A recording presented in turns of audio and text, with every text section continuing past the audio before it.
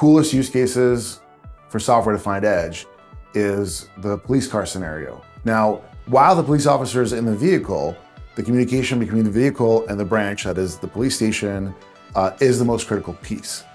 Once the police officer leaves the vehicle, the most critical piece becomes the body cam on the police officer's body.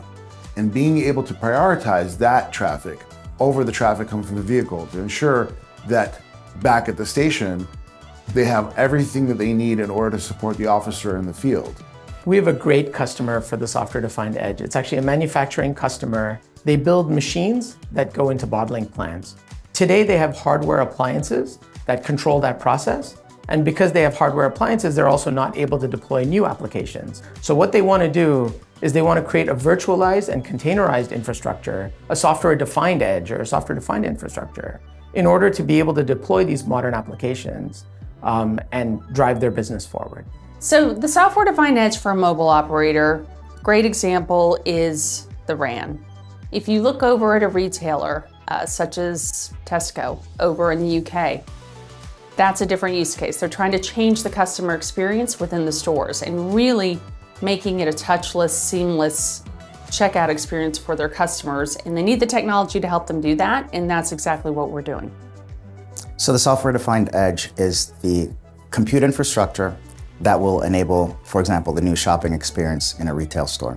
So it will enable applications like computer vision for theft prevention, loss prevention. It will enable the new mirrors that will allow you to try on, virtually try on your clothes. So the whole shopping experience is enabled by the ability to have compute and applications running at the edge in a way that's easy to manage and easy to deploy. What if you could go and completely customize your healthcare experience, pick and choose whatever kind of service that you wanted on the fly and be able to get the kind of provider that you want? This can be done with intelligence all the way at the edge, which is a software-defined edge. What if you were the person responsible for running a machine or a factory? With software-defined edge, you can have sensors that go in there, and simply by measuring noise, the vibrations, the temperature of a machine, at less than $1 per machine, you can predict when that machine is going to fail. These are all the ways that a software-defined edge is going to change our lives going forward.